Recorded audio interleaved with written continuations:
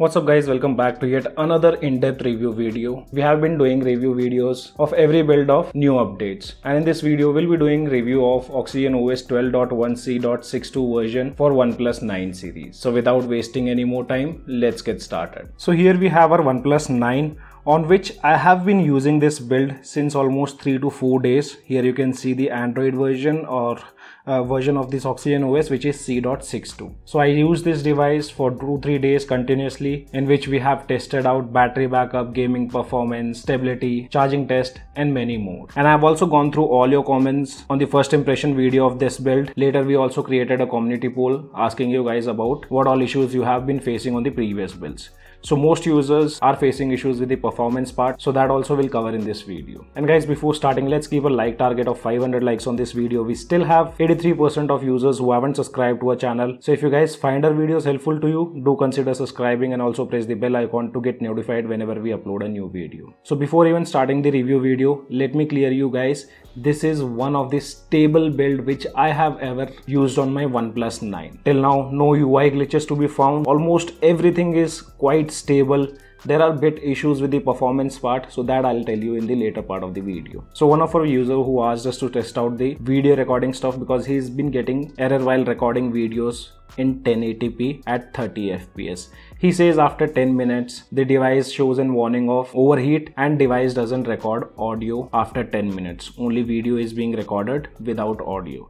So I tested out the device with 4K at 60 fps. I recorded a video which is 10 minutes plus, and here you can see this is the video.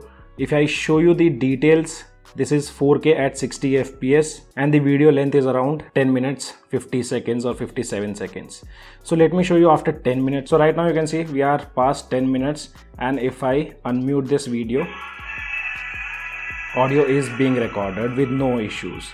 And this was done with 4K at 60 fps. So device should not have any kind of issues recording 1080p at 30 fps or 60 fps. Though this might be an issue on the previous build, but now on this build I did not find any kind of such issues with overheating and other stuff. And while recording the video, I continuously monitored on temperature, wherein the max temperature went only up to 44 or 45 degrees Celsius. So Kunal, if you are worried about this thing, so this thing have been taken care by OnePlus. You can proceed and update your device to C.62. And people still think that the animation, or you can say charging animation, is still an issue which appears for 2-3 seconds and then disappears. So guys, this is not an issue. This is how it is on OxygenOS 12, or you can say 12.1. Animation stays there for hardly 3-4 seconds and after that it disappears. So you guys, if you want this animation to stay on your lock screen, I would request you guys to provide feedback on the OnePlus community. Hope in future they might add this animation throughout the charging time. So this is not a bug, this is how it is meant to be on OxygenOS 12. And another issue what one of our user have been facing is related to, I think, proximity sensor, wherein he says most of the time the screen turns off, but whenever he removes the device from his ear, the device always pops up with the notification panel.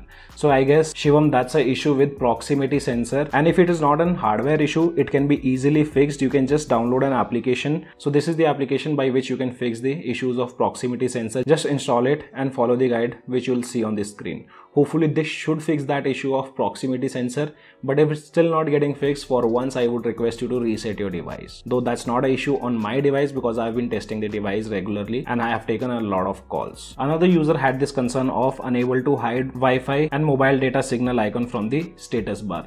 So personally, brother, I haven't ever tried this feature, but on C.62 we don't have any option to do that. You can just hide things like Wi-Fi calling, ring NFC, earphone, alarm, etc. So personally, I haven't tried this thing on previous build, but right now on C.62 we don't have any option to hide Wi-Fi signal icon and mobile data signal icon. On previous build, few users were not able to use split screen mode, but right now on this build you can see there are no issues using split screen windows or split screen mode. You can easily access to split screen from the recents panel just by tapping on these 3 dots, and here we have the option of split screen. So there is no issue with this split screen on C.62 version. And I've also seen users reporting that Instagram doesn't work. So for me, basically I have been using OnePlus 9, which is my primary phone. I have used it for 3-4 days, and for me there are no issues with the Instagram application. It works perfectly fine with no issues at all. So as said guys, if you're facing many issues with third-party application, if they're crashing or you see the black screen, for once make sure to reset your device from recovery. That should sort out most of the issues, because C.62 is very stable build, no stability issues to be found yet. So these were some of the questions what users have asked me. I personally did not face any kind of issues on this particular build, which is C.62. It's very stable and can be used as daily driver if you're not much into gaming stuff. We'll talk about that in the later part of the video. So another concern was battery backup. Most users wanted to know the battery backup, charging speed and other stuff. And guys, I have noticed one issue with the battery sats. So let me go to the battery section, and here if you go, so one application which again started to drain a lot of battery, and that's Google Services Framework. This used to happen previously, but later it was fixed by Google. This isn't an issue with OnePlus. This issue is with the Google application. And now let's talk about the battery. So this is the first battery cycle wherein I got 5 hours and 30 minutes of screen on time with my regular usage, which is without gaming, using most of the social media application. And battery backup might differ for every individual because it completely depends on user to user and their usage pattern. So I tested out with normal mode wherein I got 5 hours and 35 minutes of screen on time.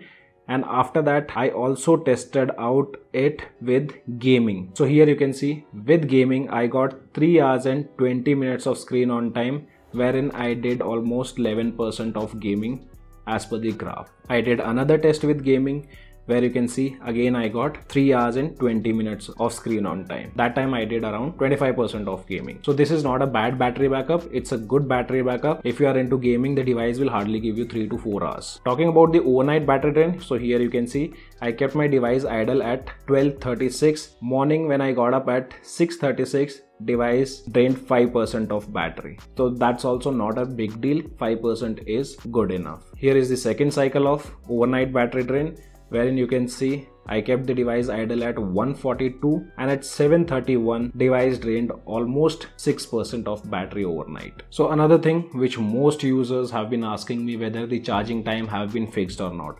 So guys, on this particular build, C.62 charging time have almost been fixed. My device only took 45 minutes to completely charge. So here you can see the time at 2:21 I started to charge my device.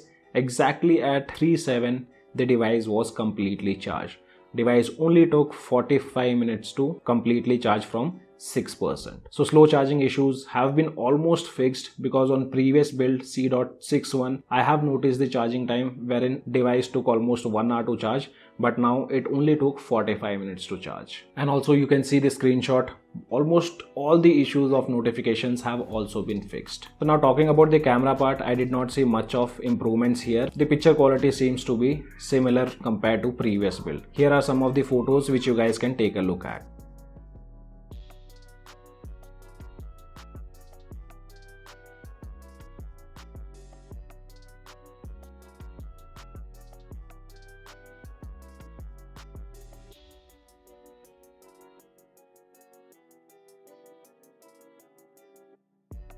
And now at last, let's talk about the gaming part. So guys, gaming isn't that good on this particular build.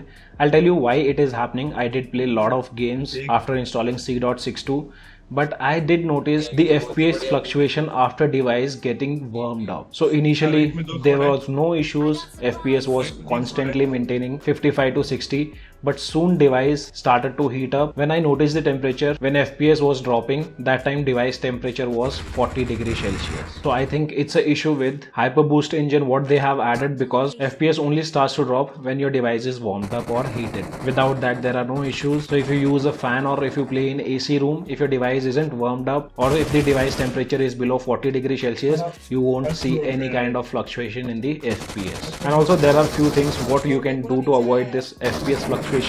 For that you can disable game space application, or you can remove the game, whichever game you are playing on your device, remove that game from game space application. Most users reported that FPS remains constant. I wasn't able to test it out because I had to show the FPS meter in the video, so I had only one option, and that to use the game space application. but you guys can try out playing game without using GameSpace application or by removing the game from the GameSpace application, and then let me know how does your device performed. But for me, the performance was not that great because constantly on my device, after device heated up, FPS was between 40 and 50. It did not go above 50. Some rare cases it went above 50. But whenever we had multiple teams around us, the FPS was between 40 to 50 FPS only. So this thing has to be taken care by OnePlus, which is not yet fixed in terms of gaming. Since they have added this Hyper Boost engine, most users report a lot of fluctuations in the FPS while gaming. And what I feel is it won't be fixed until OxygenOS 13 comes in play. But that also we are not sure. I know OnePlus smartphones are known for its good gaming performance, but right now with OxygenOS 12, you don't get to see that. And also max FPS is restricted to 60 FPS. So I'm trying out few multiple ways to enable 90 FPS on supported device. Soon I'll do a video on that.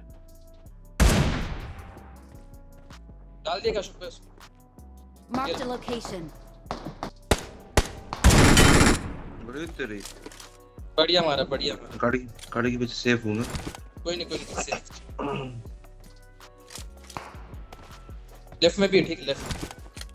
So guys, this was a full review of OxygenOS 12 C.62 version for OnePlus 9 series. As said earlier, it's quite stable build to be used as daily driver. I only found bit of issues while gaming, nothing much. Till now, this have been the best build for OnePlus 9 series based on OxygenOS 12.1. And if you guys still have any kind of questions, you can let me know in the comment section below. As of now, only this much in this video. I hope you guys gonna like the video. If you like the video, then do give me a thumbs up. And also, if you're new to our channel, then do not forget to subscribe the channel. Thanks for watching. Have a great day.